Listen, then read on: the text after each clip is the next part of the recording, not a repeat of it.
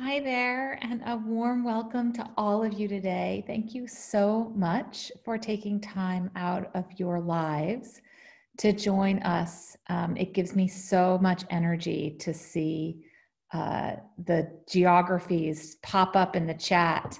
Hello from Nigeria, from Los Angeles, from Caracas. Really, at this moment when we are all so separate in our homes. And the world in some ways seems to be at such a challenging moment of disconnection. To be connecting here in this way is so powerful. So thank you so much for joining Girl Rising and the StoryCenter for a discussion on, I think, three most important things in life: listening, learning, and telling stories. My name is Holly Gordon, and I am the co-founder and board chair of Girl Rising, which is a global nonprofit that uses the power of storytelling to change the way the world values girls and their education. As some of you may know, Girl Rising started with a film. We started with a film that tells the stories of 9 girls from countries all around the world and their struggles to overcome barriers to their education.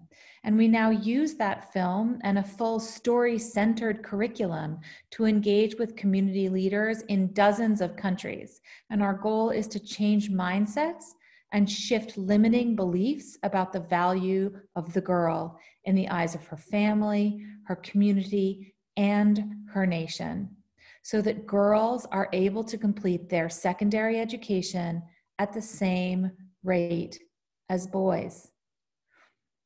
I don't think many of you on this call would be asking why girls, but for those of you who do wonder about our focus, we know that educating girls is like a silver bullet when it comes to global development. When you invest in educating girls, you break cycles of poverty, you improve health outcomes, and you're better able to protect our planet from degradation. Sometimes I try to imagine what would have happened if Greta hadn't gone to school. And we're here because we at Girl Rising believe in the power of storytelling, just like the StoryCenter. Stories are like magic because they can invisibly go into a human being and change a heart and a mind, and ultimately shift the ways that laws are written and investments are made, because when you change many hearts and many minds, you create a demand for a new normal. So our mission at Girl Rising is to tell more stories that celebrate girls' leadership and girls' education in more places and in new ways, so that more parents and more prime ministers and more presidents all around the world can see the value of investing in our girls equally. So we are so excited to partner with the Storyteller, the StoryCenter, and hope that each one of you will contribute a story to the storytelling challenge that you are going to hear more about today, because your stories are powerful fuel for change. So thanks again for joining us, and I'm now going to throw it over to Judith, the amazing Vice President of Programs at Girl Rising, to say a few words. Hello, everyone. My name is Judith Regis. I'm the Vice President of Programs here at Girl Rising. I have the joy of leading Girl Rising's programs in 11 countries. I'm delighted to welcome you all here today alongside the incredible young people from our task force, Vicky Muti and Aria Young. We are thrilled to have you all join us on this webinar on the power of your voice and the power of your stories. This is a subject of particularly importance for me because I believe stories shape who we are and who we are becoming, individually and collectively. At a time when we're living through a global pandemic, the reckoning around race injustice, a time when thousands of millions of young people are impacted by school closures, a time when the gain we've made in education and gender parity are at risk of becoming undone.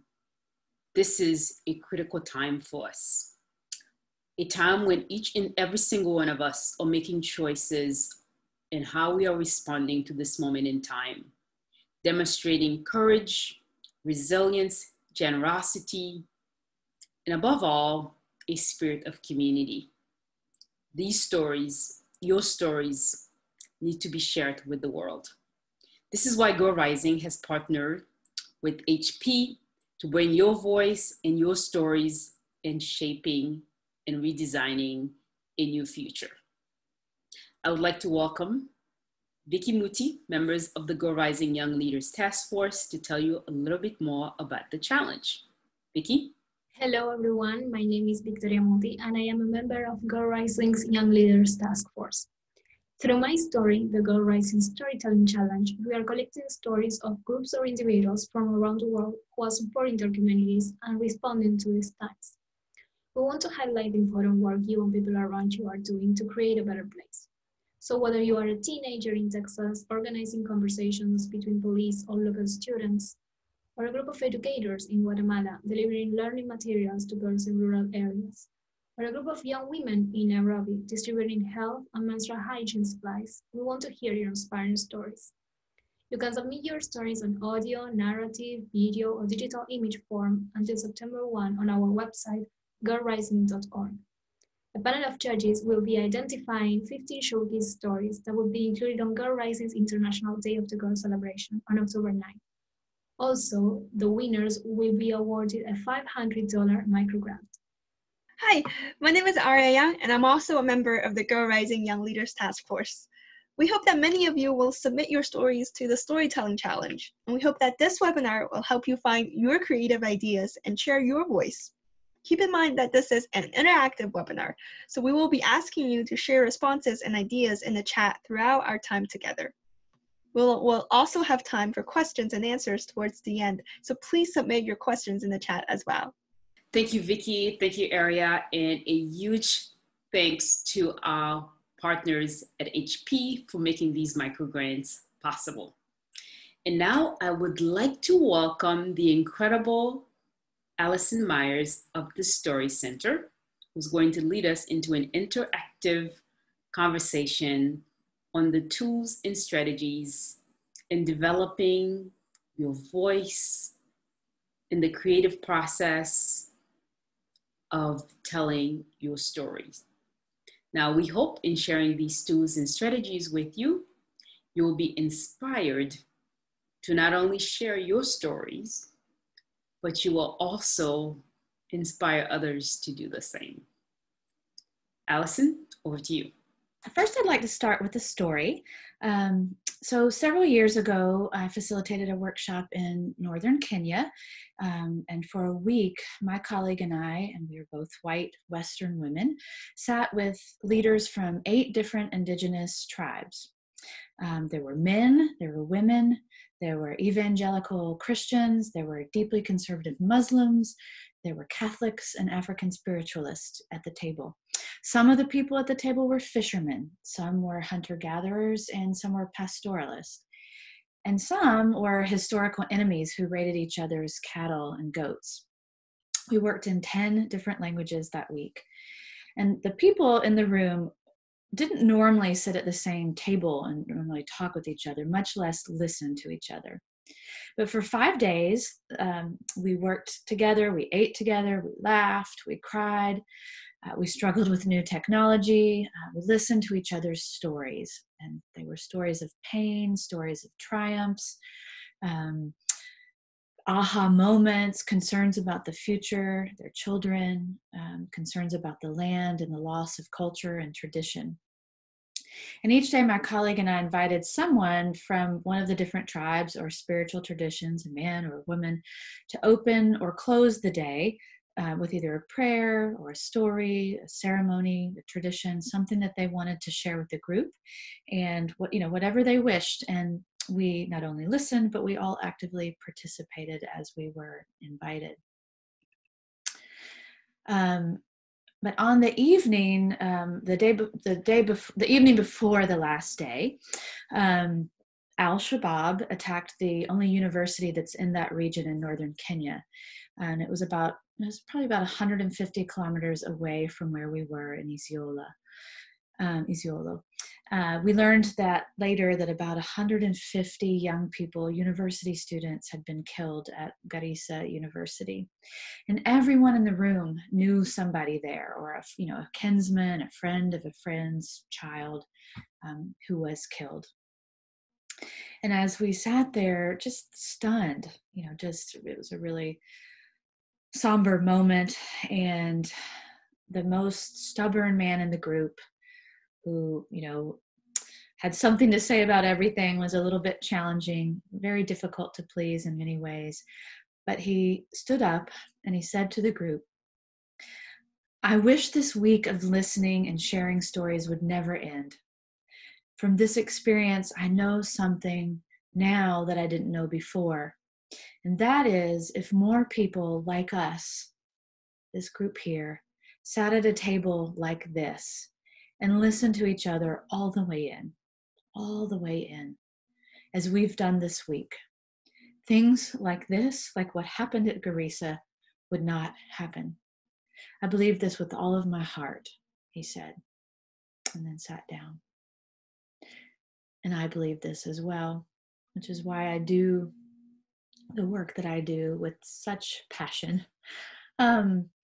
So my name again is Allison Myers, and I work for an organization called StoryCenter. And for the last 15 years, I've had the wonderful pinch myself every day that I can't believe I get to do this job of traveling around the world and listening to people's stories.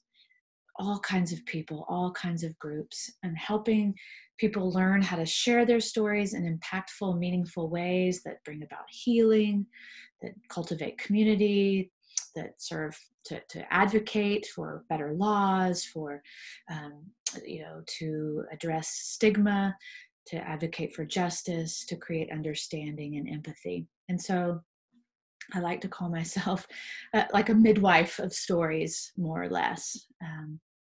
So StoryCenter is a nonprofit. It's based in California in the USA, and we've been around for about 30 years.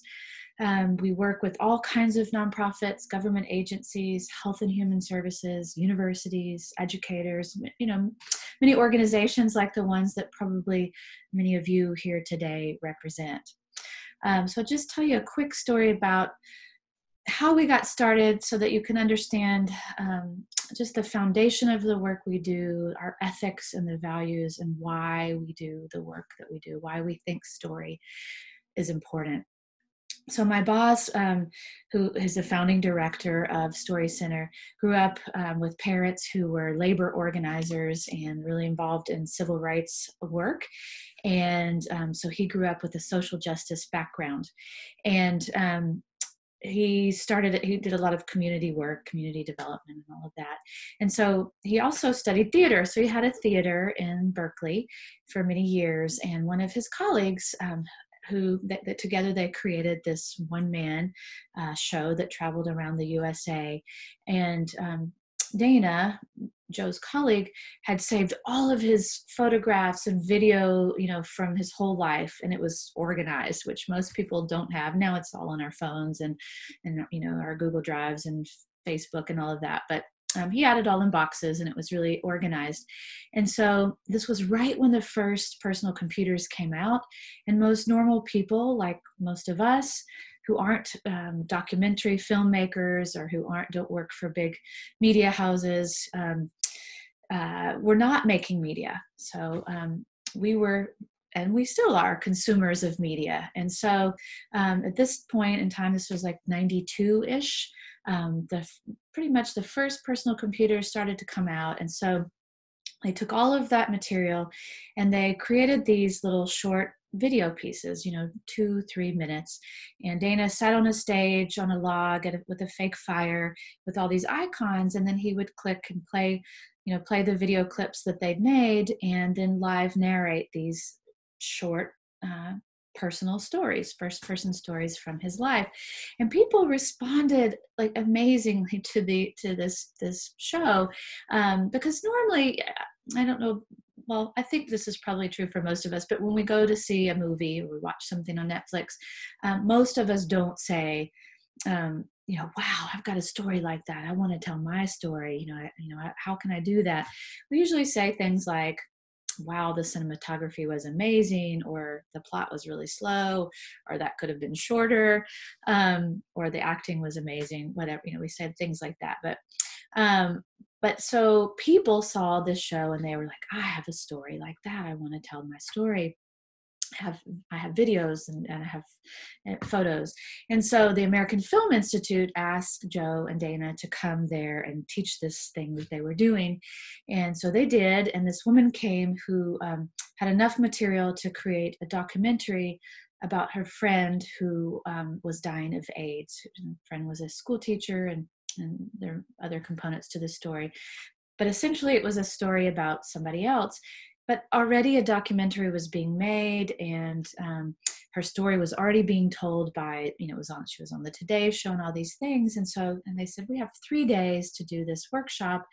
So they asked this really vital question, and we ask it still, is how is this your story? What is the story that only you can tell? And, because your story about your friend is going to be different than her daughter's story about her, or about her as she tells her own story, or her mother's story about her. So what is your relationship to the story, and what is it that you can tell, that it's uniquely yours? And so I think she scrapped the original idea. She went home and she drafted a script the story ended up being 1 minute and 17 seconds. And it's really powerful. And it's really a story about friendship.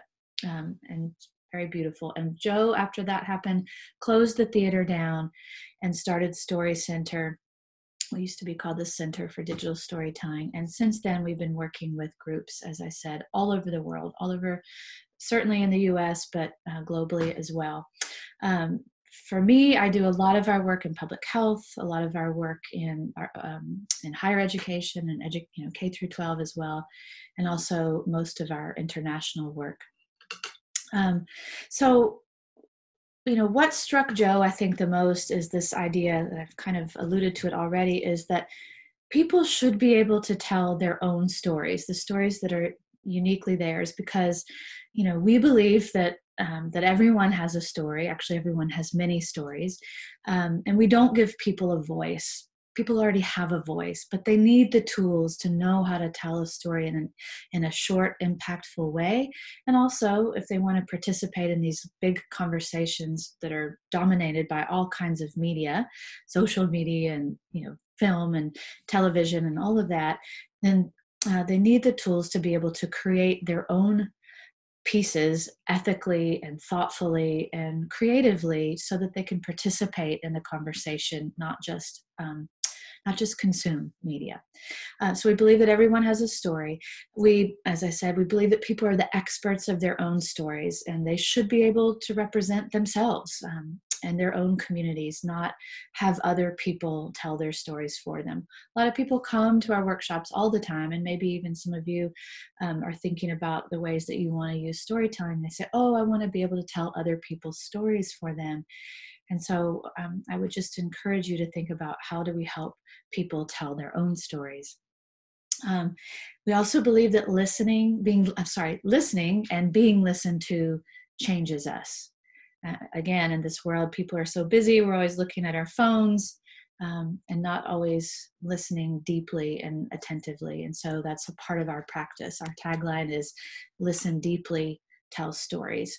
And there's a reason that the listen deeply is first, right? So at StoryCenter, we help people tell their own stories in their own voices. So first person narratives, I've said that. We usually work in small groups, because there's something really cool that happens in a group when you're being listened to, and when you're sharing. You learn something not only about yourself when you tell your story, but also about yourself when you listen to other people's stories. And it's a very participatory and media making practice. It's very hands-on. We actually teach the video editing, and people learn how to do it themselves. So I've mentioned, and I think we're all believers in this today because we're here, that there is huge power in personal storytelling. what I love about stories is that they don't tell us how to think, they don't tell us how to feel, they don't tell us what to do. Stories don't offer advice. Messages are not stories. Public service announcements, educational videos are not stories necessarily. Statements of belief and opinions are not stories. So what are stories? At least in my opinion, and every story that I've ever read or heard, something happens to someone or something. Something happens. And like the story that I just told you, the first one about working with the tribal leaders in Kenya, stories can change how we relate to each other. They can alter prejudices and stereotypes, which we really need. We've always needed, but now more than ever, we need to tell stories and to listen to each other. And they can help persuade us to empathize with different points of view. I think empathy and listening are two of my favorite superpowers. And if think about that, there are all kinds of superpowers, but for me, if I could have two, it would be empathy and listening. And Judith mentioned this earlier. I'm going to bring it up again because I think it's really important. So many people, when they come to our workshops, they say, but I don't have a big story. I don't have this big journey or something dramatic that happened, a divorce, a deep tragedy. I don't have those things. I just want to tell a story about why I'm a teacher or why I work with refugees, or a story about what happened when I got cancer, or a story about my daughter's adoption. Or maybe just a story, a small moment about how I found a friend, right? And so what we tell people, based on our experience and the work that we've been doing for all these years, is that what's most important, again, is that it's your story and your experience. That you can take a small moment with its unique details and scene, a story, again, that only you can tell. Because your story of finding courage is different than my story of finding courage. And your story of standing up for racial justice or gender equity is different than your neighbor's. At StoryCenter, we've been working for almost 30 years, helping, like I said, groups all over the world, nonprofits, universities, the UN women's organizations, all kinds of groups, tell their stories, for advocacy, for education, for community building.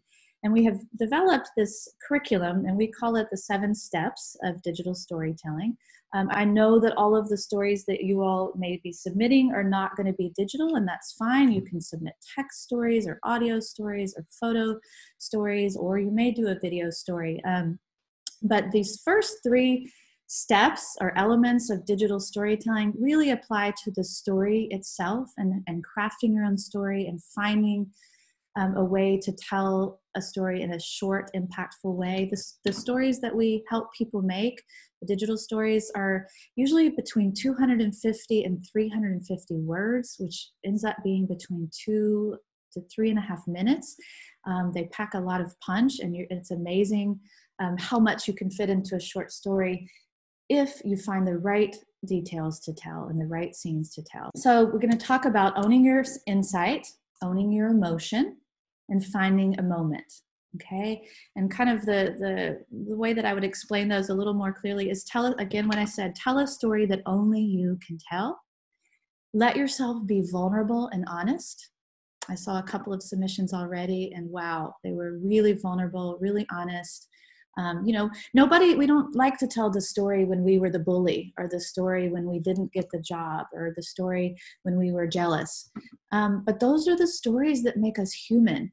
And if we tell those, and we tell how we came to recognize that, and then the change that we made to do something about it, or what we did with the experience, other people, even if they don't have that same experience, can connect to our experience, because they're universal themes, okay?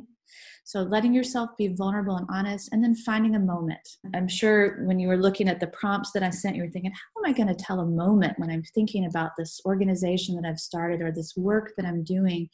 But all of that work is made up of many small moments, and moments that are representative of the work that you do, or the moments that really impact you or a person that you're working with. And again, because we can't tell a life journey in these 3-minute pieces, 2-minute pieces, finding these moments are what really helps us to really find the impact for our stories. Okay. I've found that in the work that we do, a lot of people come with these really big ideas. I'd like to address, I'd like to tell a story about institutional racism in my community, in my small town. And so they come with a really large theme, a universal theme. And I think that if I tell the big story, that more people will be able to connect. But what we found in our work is the more personal it is, the more unique it is to you, the more it's the story that only you can tell, the story that you experienced of racial injustice in your community, or that you witnessed, or that you helped stand up against, is the story that more people can connect with, because it creates a sense of intimacy.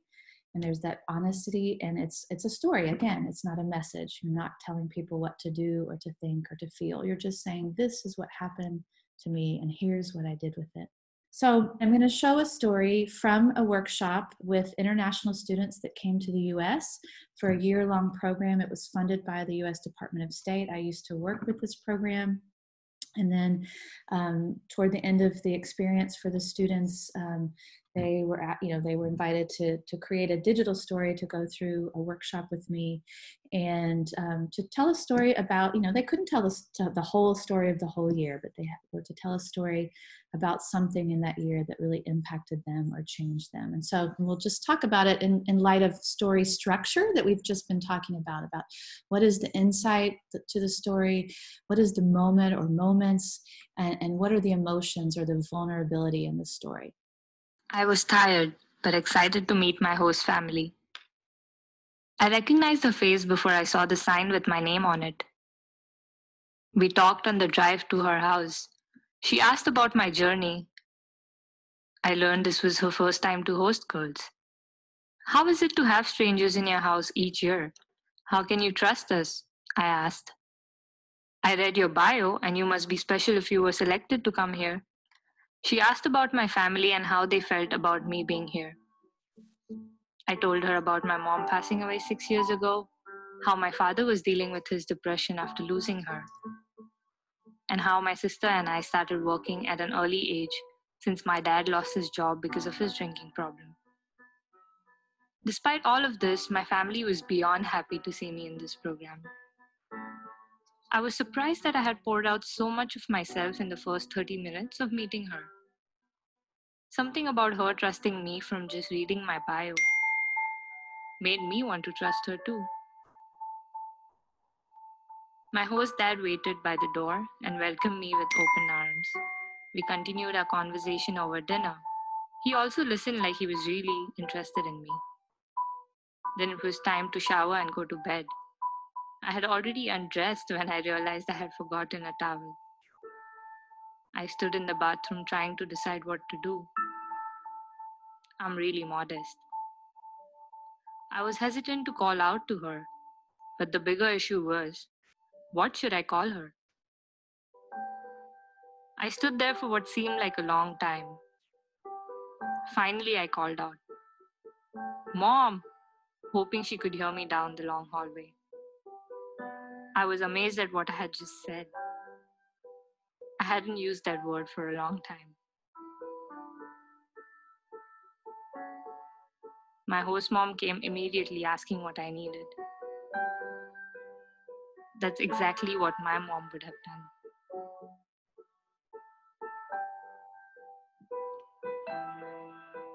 I'm just going to talk a little bit about why I showed this story. I would say it was a pretty big story, but it was told about a small moment. I teach tons of workshops. I show it in every workshop, no matter the age, no matter where in the world they're from, because everybody can relate to it. And I love its simplicity. And I've seen it probably 1,000 times, and I get teary pretty much every time. So a couple of things, just in light of what the story is about, the inside of the story, the story that only Revati could tell. I think it's a story about surprising yourself. A story about coming to a new country, thinking that you're going to be with strangers, everything's going to be new, and I'm sure you'll have a great time. But like in this moment, in this really small moment of her standing in the bathroom, very vulnerable, without a towel, in a stranger's home in a new country, probably super jet lagged, having this moment without a towel, and that kind of moment of embarrassment and like, oh my gosh, what am I going to do? And yet it's really not about, that's the moment, the vehicle that she uses to tell the big story, which, the big thing was, what do I call her? And then this word comes out of her mouth, Mom. And she surprises even herself. Oh my gosh, where did that come from? And what the insight for me, so it's the surprise, and it's also, oh, that must mean I really connected to this stranger. That must mean, surprise, surprise, I feel like I found a new family in a way, or a mom, not to replace my mom, but somebody that I can trust like a mom, right? And so she uses this moment to tell this big idea. So probably the question that we talked about was, when did you, tell something that impacted you in this year?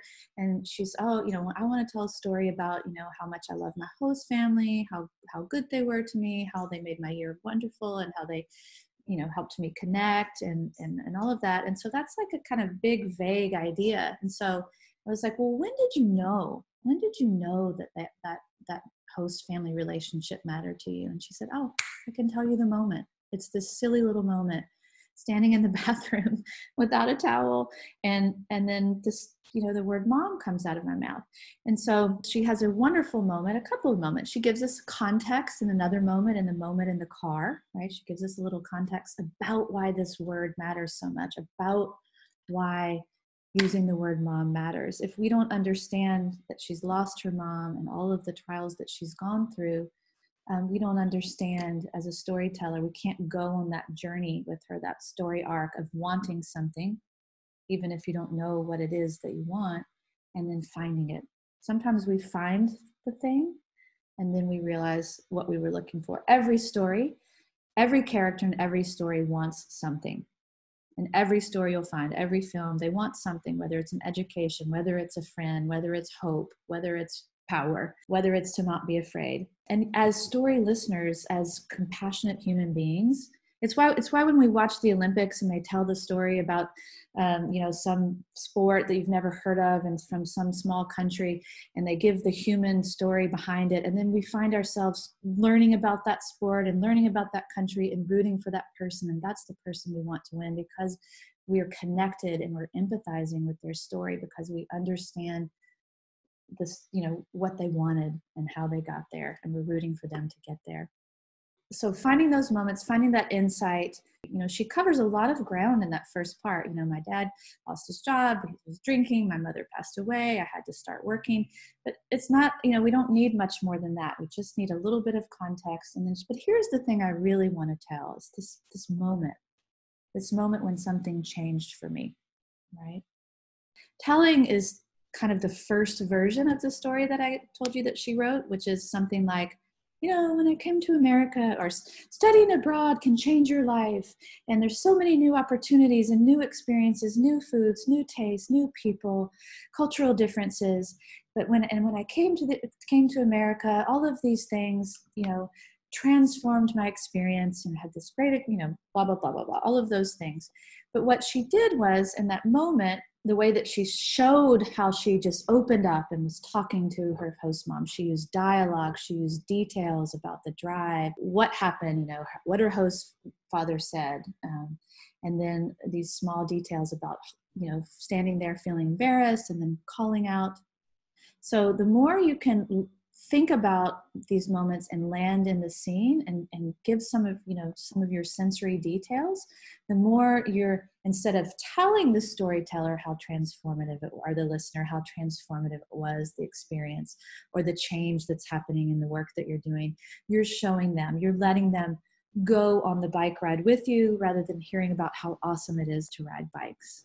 So I'm going to go back I have this information here that you'll get when I share with you my PowerPoint, so I'm not going to really go over it again, but I think we've talked about, owning your insight is really asking what's the experience that you want to share and the experience that only you can tell. If you've got 10 people from your organization here, you could all tell the organizational story, which is great, but I'm guessing you already have that. You have that on your website, you have it in your promotional material, you have it in your PowerPoints.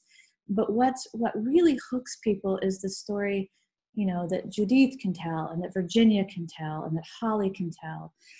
Those are the stories, of Girl Rising, of a conversation with a young woman they've worked with, or in some kind of educational programs that when they just watch somebody have that aha moment and education, opened up their world. Those are the stories of the organization that are told from a first person personal experience. And those are the stories that we remember. Those are the stories that hook us, not the big organizational messaging story. So again, what is the insight? What's the story only you can tell? The emotions, I think we're pretty clear on that. I usually encourage people not to put the emotion words in their story, maybe to write it out and think about, that you felt, I felt so proud, or I felt so nervous. But then instead of saying that, show it. What does your nervousness look like? Does your foot tap on the floor? Do you chew on the end of your pencil while you're thinking about the paper that you've got to write for school, right? So being able to show those emotions rather than to tell them or name them. And then finding the moment. I'm hammering that home really hard, especially because you're trying to tell some big stories in small format. So let's watch another story. This one is from South Africa, from a project called Grassroots Soccer. I don't know if anybody here today is from that organization. They do some really great work. We've worked with them several times. They work with girls and using sports and educate. So a lot of girls who may drop out of school otherwise. So they use sports and tutoring to help those girls to be able to be successful in school and continue through. So yeah, we'll talk about, again, thinking about this story in light of some of the things that we've been talking about. Being a girl that loved soccer amongst the boys turned me into a bully to protect what I wanted to be and what I wanted to have. So let me take you back. When I was 13 years old, there were no girls soccer team, so I joined boys team. You know what it means being a girl amongst the boys. It's either you follow, you get beat up, or you lead. So I was a leader, but a bad one. I would do anything in my power to get them to listen to me. I was a good fighter. All my friends were boys, and I wouldn't let them beat me up. I always won. This was the only way I could survive. Then it happened. We didn't have a bibs, so coach asked the half of us to take off our t-shirts during practice. That way we could play as shirts against skins. I ordered, if you are on my team, we are not taking off our shirts. I didn't want them to see my breasts. They were starting to grow. I couldn't go against my coach. I was so embarrassed. I couldn't believe it when no one seemed to notice that I was a girl. Somehow my teammates didn't realize until the day they saw me wearing my school uniform. They were shocked to see me in the skate, but they didn't say anything in my face. They were scared of me. I think coach knew I was a girl, but because I was good, he didn't say anything. As I got better, I was asked to play on an older team. My new teammates knew right away, and they started ganging up on me. From that time, coach decided to make a girls' team. Finally, I felt safe. It was much easier playing with girls. I didn't have to protect myself. I didn't have to hide anything. The other girls even looked up to me as a leader and made me a captain. Now I coach soccer for girls. I tell my team all the time, you shouldn't have to be a bully to do what you love. I'm helping the girls to believe in themselves and to be proud of being girls. I'm now the mentor I wish I had.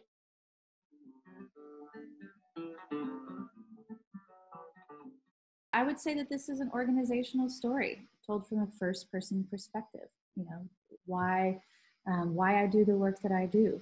You know, how I learned from my own experience and why I'm a coach and a mentor. Right? She was really honest. You know, she told the story about being the bully. You know, like I wasn't always so nice. Yeah. But then this is what I did with that and turned it into something to help other girls like me. Right? So, you know, a couple of moments in her story, you know, it doesn't have to be one moment. Sometimes it's how the moments transition. You show like how you were before and how you were after. That's one story structure. Another thing to think about is stories don't always start at the beginning and end at the end. Sometimes stories start in the middle. Sometimes they start at the end and they go back to the beginning to give context. In some ways, that's what Revati's story did. She started in the moment, you know, there's not a lot of background information. She doesn't say, you know, all that stuff I said before. She says, I recognized her face when I saw her holding the sign in the airport. That's her first line. She just jumps right into the story. You don't have time for all the explaining and the fluff. Start where it starts, you know, wherever you're going to start in the story, start with the scene. And so she starts really there, kind of in the middle, and then she goes back and she gives the context of this, you know, here's all the things that happened to me before in my family. And then she comes back to the moment. So sometimes stories, you know, they can move around and there's different ways of doing story arc. But yeah, she has a couple of moments here. I think, you know, the power of her voice, it's very conversational. Both of these stories, they sound like they're telling a story to a friend. That's the other thing about the kinds of stories that we help people tell at StoryCenter. There are, you know, there's all kinds of ways of telling stories, but we, again, first-person stories from lived experience. And so we encourage people, these aren't essays. They're not presentations. They're not, you know, the papers that you have to write for school. Think about how you would tell this in a conversational way to a friend, to your grandmother, to your next door neighbor, and use the vocabulary that you would use if you were speaking that way. You know? And short sentences work really well in these, not long, complex sentences, because then we just don't necessarily talk that way. Especially if you decide you're gonna record your voiceover and make a video. I think that really matters in the way that you narrate the story. We have some writing tips. Sometimes when people are feeling stuck, when they're feeling the blank page in front of them and they don't know where to start. And so I recommend to do this, and we're going to do it all together in just a second. But it's called the 4 C's. And so that's an easy way to remember it. But the first one is connect, and that's just kind of what I was just describing. Like, for example, in Revati's story where she says, you know, I recognized her face from the picture when I saw her at the airport. So connect, just jump into the story. It's kind of like for people who are journalists or who are writers, it's like the hook. How are you going to hook people in that first sentence without giving away where you're going, right? Without explaining up front what you're going to tell, what you're going to talk about. Just tell it. Don't explain what you're going to tell. So very different than, at least the way in the US we learn to write. We say, here's, you know, our first paragraph is, here's what I'm going to tell. Here's my thesis statement. And here are my 3 or 4 or 5 points that I'm going to make. And then we make all those points. And then at the end, we sum it up. I'm telling you, probably to your teacher's chagrin, do none of that for these kinds of stories. Just start in the story. Don't tell us what it's about. And then don't sum it up at the end. Don't tell us. It's like explaining the joke after you've told it. If you nail the joke, you do not need to explain it. So connect. Context. Go back and give a little bit of information. Give us the kind of the so what. Why does this matter? You know, a little bit like, again, what Revati did. Just that little bit of information about her family and how she got to where she was.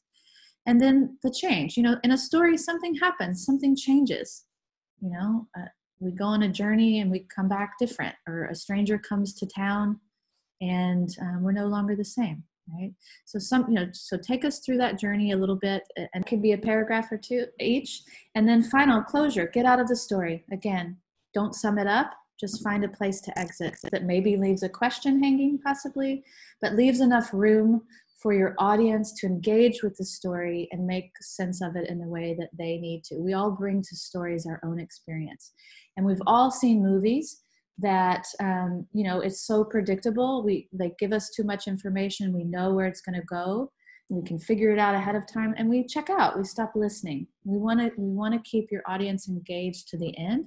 Sometimes you do that by creating a little bit of tension, by giving just enough information that they don't know where you're going. I'm pretty sure nobody knew in that first story, actually, and in the second one too, but in the first story, that it was this thing about her mom, right? We didn't know that was going to be the word that popped out of her mouth, and that was going to be what happened. So she kept us listening until the end.